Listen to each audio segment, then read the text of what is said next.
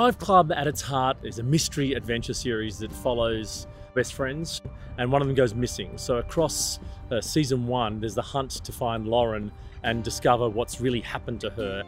It's a real old school adventure in that sense.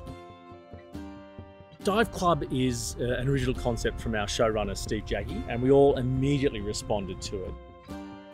We just felt that it was a series that we were drawn to because we want some real positive content out there for female audiences, especially young female audiences.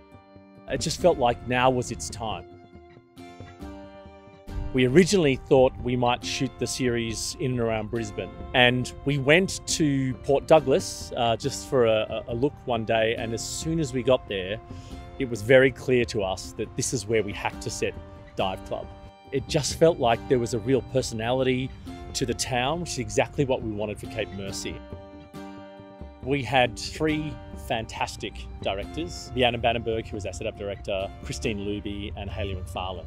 Between these 3 phenomenal, formidable women, we had a team that left no stone unturned and were just tireless in their pursuit of telling this story.